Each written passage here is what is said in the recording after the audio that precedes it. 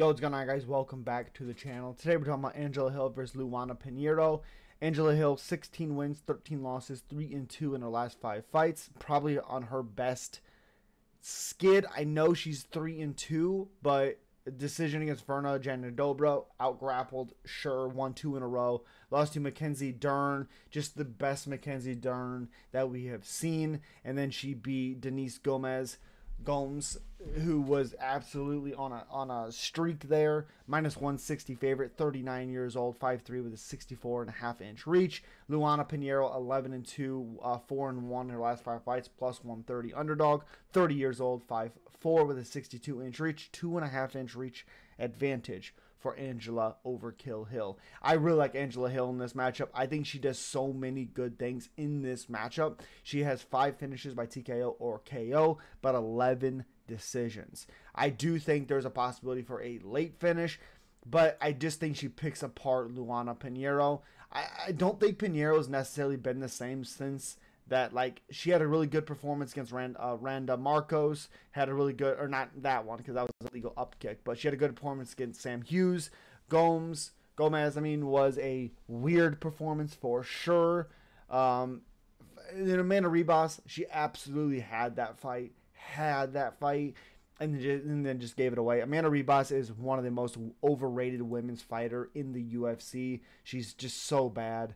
And she finds ways to win. So I guess good job on her, but whatever. But Luana Pinheiro has power, not very well rounded with her power. She's not very, she's kind of one-dimensional with her striking.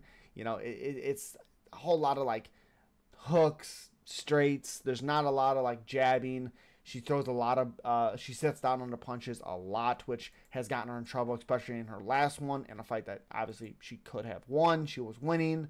Let's see, Luana Pinheiro, Angela Hill, strikes landed per minute, 3.89 to 5.44, 41% striking accuracy to 50% as well for Angela Hill. Strikes absorbed per minute, 4.39 to 4.94. Defense is 62 to 61. Takedown 2.36 to 0.73. Accuracy is 40 to 34. Takedown defense is 66 to 75 for Angela Hill. 0.3 to 0.1 for Pinheiro.